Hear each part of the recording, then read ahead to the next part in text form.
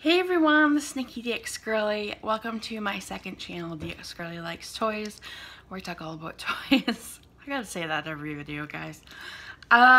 Today is a doll review. We're reviewing a Pullip, and I'm super excited for this doll because if you've watched my last couple of reviews, I've mentioned how much I want to review her.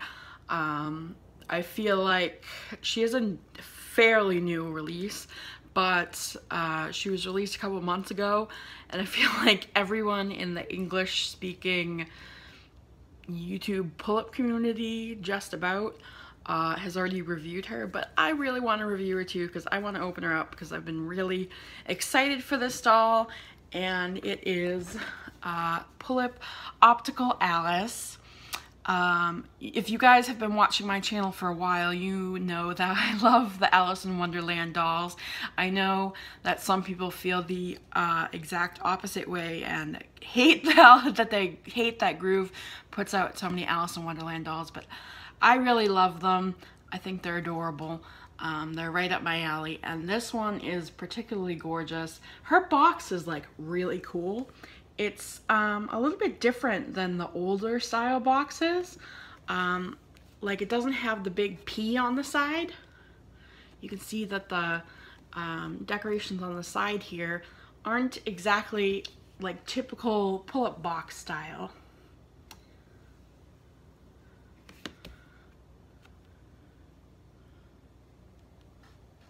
So I just wanted to show you that because I thought that was really cool, how her box is a little bit different than the typical pull-up box. But yeah, let me get her out of here.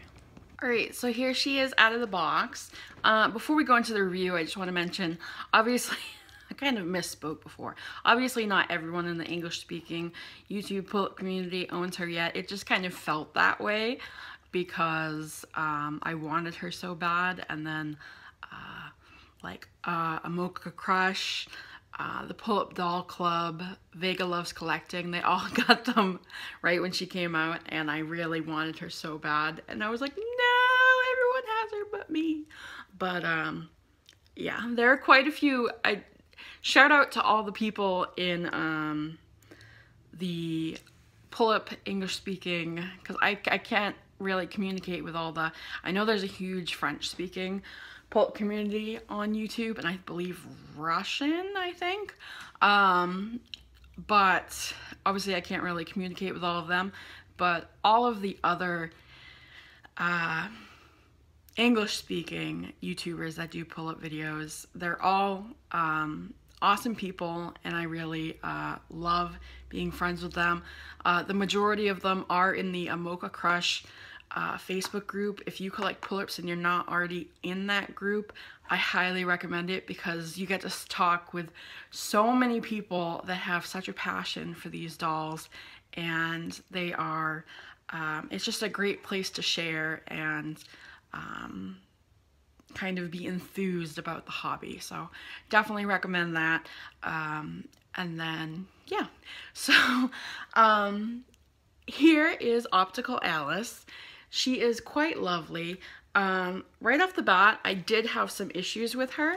Her wig, let's go over that first. I know I watched other people's reviews, and they said her wig is nice. I don't know if I got just a kind of poor one or what, but mine is really thin at the top, if you can see that.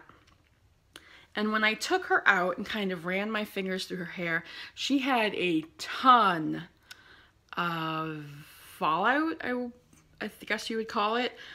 Tons and tons of hairs coming off just when I did this. It was all over my shirt when I took her out. Tiny, tiny little hairs, and big, big, long ones, like clumps of it. And so it was kind of, I don't know, I felt weird. I kind of didn't like that. And it is kind of like frizzy feeling and rough feeling right in here. It looks nice on camera, but it is a bit frizzy and kind of rough feeling in the back. It's not the smoothest wig. Now, Obviously, that can differ from doll to doll, and if other people have gotten ones with good wigs, that's obviously a great thing, but my particular one is kind of not so nice. Her bangs are also cut a little bit uneven. They kind of go at a slope like this, but they look all right. I mean, overall, she looks okay. It's just if you go closer, especially in person, to her details, she just does not have the best wig. Now she comes with a bow, and this bow I also have a little bit of a problem with. It's really thick. Like, in her stock photos, now I knew it was thick from other people's review videos, but in her stock photos, it almost looks like it lies flatter on her head, but as you can see, it's stuffed. It has plush filling in it, and it's kind of really 3D. And I don't think I really like that. Like, sitting on top of her head, it really sticks up a lot. I'm not the biggest fan of that. It is really pretty. It's got, obviously, the black and white stripes. It has lace on the side here. A little, it has actually a checkerboard print on the red and black ribbon right here. Has this little crown detail that hangs in the front with pearls and a gold chain. It's really pretty, but I don't like that stuffed. Now again, that's just me. You may love it, but I would prefer it not to be. It also has these little clips on the underside that slide into her hair. If you go like this, you can snap them, and it opens so you can slide it onto place in her hair. If you see what I mean with see how it looks like it lies a bit flatter on her head in this picture? I think it's just the angle, but like in owner pictures and everything, it kind of sits on top of her head a bit weird. Maybe I can play with it a bit and get it to sit nicely on her head to my liking. But yeah, here's her card anyways.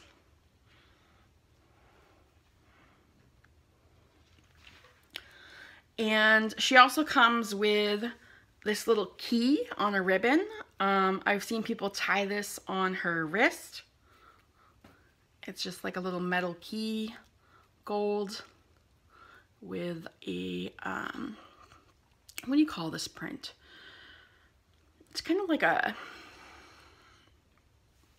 picnic type print. What is that called? If you know, tell me in the comments below. It's on the tip of my tongue. I can't remember. But let's go over the doll herself. So, so she has this really, really nice stock. Let me make sure.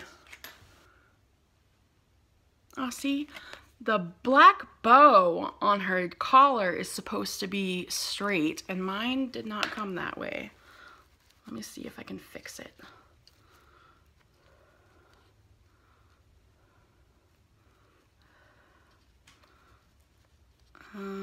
Sorry guys.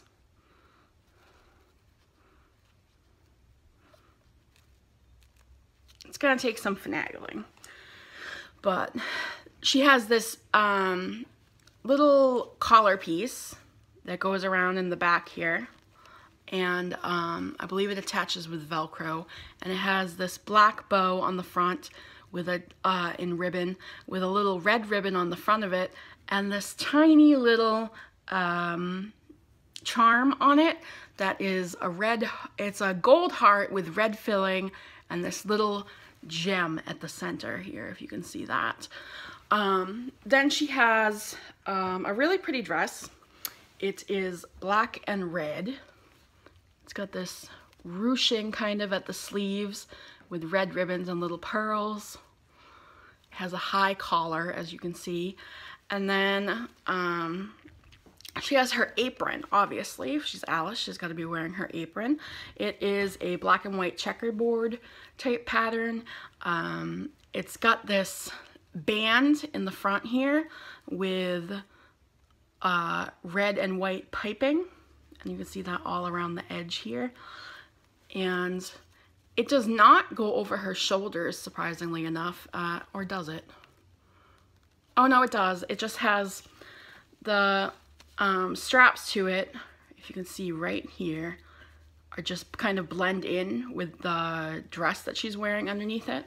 So, and that comes down like this. Has this little red and black bow at the side. And in the back, let me see. Mine just came kind of twisted, guys.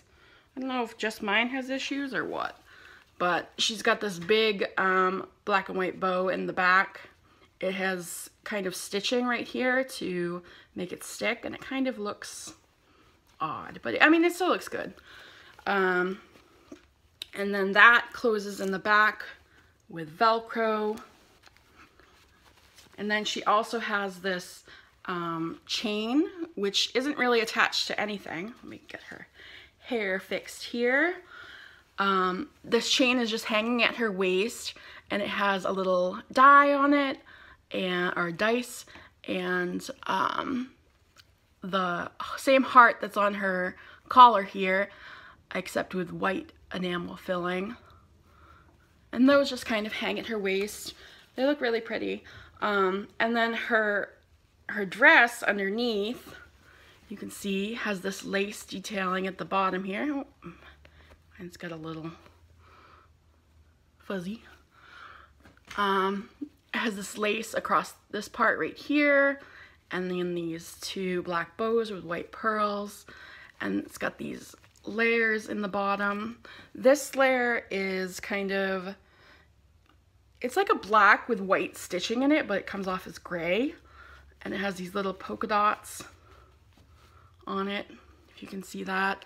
And then underneath there is another layer of this, and that's all sewn together to kind of give it a faux layer look.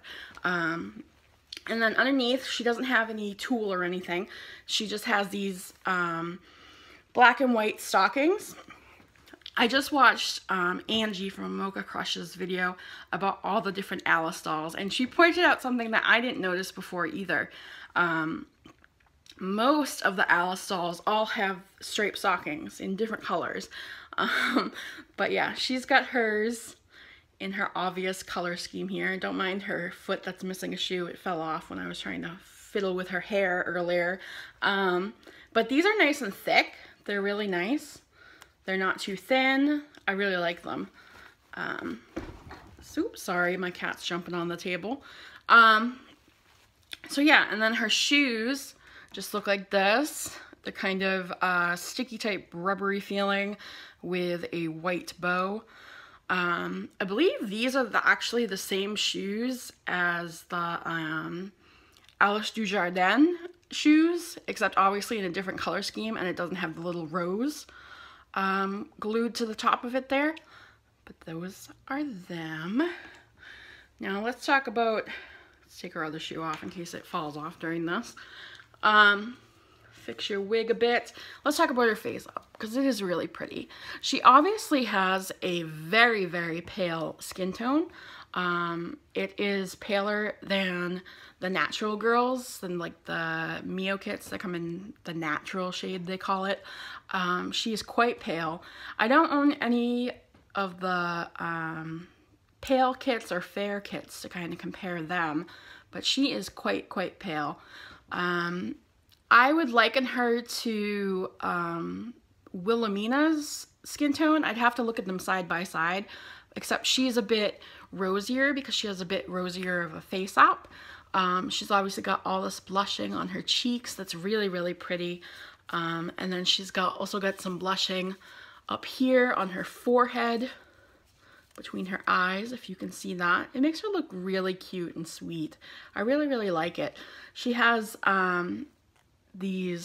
they're like gray eyebrows with some thin lines. I'm not really sure if you can see that on my camera, but they're really pretty. Quite thick, I like that. And here is her eye makeup detail. She's got some defined bottom lashes and then some shading at the top with white and black lines. Very pretty. I also quite like this little line that comes right here. It's kind of different and I like that. She's got a nice pink flush to her lips here, very natural looking with a gloss. And then her eyes are, they look black in this lighting on camera, but they're very dark blue that just kind of shines if you have the light in the right place. I think if she was outside, it would show up more. And then she's got all these little shines in her eyes. They're not obviously not a natural looking eye, a realistic looking eye. So because they've got all these little shines in them, especially that little star type one. But they're really, really pretty. I really like them. It's quite nice. So yeah, that is Optical Alice. I am happy with her overall, even though she's got some, my particular doll has some issues. She is still quite lovely, and I'm gonna love having her on my shelf and taking some photos of her. So yeah, there are a couple things I want, oh, by the way, she comes with a black stand. There are a couple other things that I want to talk about at the end of this video here. First of all, I want to apologize. I hadn't signed into my toy account here on YouTube because, as I say at the beginning of every video, it is not my main account. And like when I watch other people's videos, I use my main dxgirly account. And I signed into this account, my dxgirly Likes Toys account, the other day, and happened to go to my dashboard, and I had not been receiving email notifications for everyone's comments for like the last month, over a month. And I am so sorry that I haven't replied to all those comments yet. I just felt like such a jerk when I saw that. So I am going to go back and read all of your comments today when I get this video uploaded. And I really do apologize. I don't know why YouTube stopped sending me emails about the comments, but I'm going to try to sign into that account more frequently and answer people's comments and questions and everything. So I really do apologize for that. Don't think that I was ignoring you on purpose. I just literally had no idea. What else did I want to say? Oh goodness, I can't remember now. Give me a sec, guys. I remember now. Okay, so I wanted to ask you guys, I do obviously these doll reviews on my channel. I also have 7 Mio kits now, custom dolls that have been made. 3 of them have face-ups by an artist I commissioned, and then the rest of them I actually did myself. And then they have outfits on from different Etsy shops and stuff. So I was wondering if you guys could tell me if you would be interested in seeing kind of reviews of those dolls in videos. I don't know if that's something you guys would be interested in. I also want to know if you would be interested in seeing like Etsy hauls or like what I bought this month on Etsy for my dolls type videos. I know the Pull-Up Doll Club does that kind of video. I've also seen Angie from A Mocha Crush do that type of video. I think, oh, what's her name? MT Pull-Up's Dreams, who recently subscribed to me, so thank you, hon. I've watched your videos for a long time, and it was so nice to see you commenting on subscribing to my videos. When I went back and noticed all those comments on my videos, I saw that you had commented a bunch of times, so thank you. That was really quite touching to me because bigger channels, when they notice my channel, notice me, senpai, it kind of feels really nice. So yeah, if you would like to see any of that type of video on my channel, please, please, please, please let me know in the comments below. If I get a couple of people or even like one person that says they want to see it that watched this far into the video, because I know this was a long video, I will do some videos on that. It is really hard for me to film right now at this house, but we're actually looking into moving soon. So hopefully I'll have some more free time to film soon. I do still have 16 other pull-up dolls, or pull-up family dolls I should say, to open, so I will get to those at some point, and I will eventually be doing more like different type of doll reviews, like Barbies and Descendants and all kinds of different things that I haven't opened yet. That I want to review on my channel, and I will get back into the blind boxes because, like I said, I have bought a ton of them already. I know I haven't done those videos since December, and that's really bad, but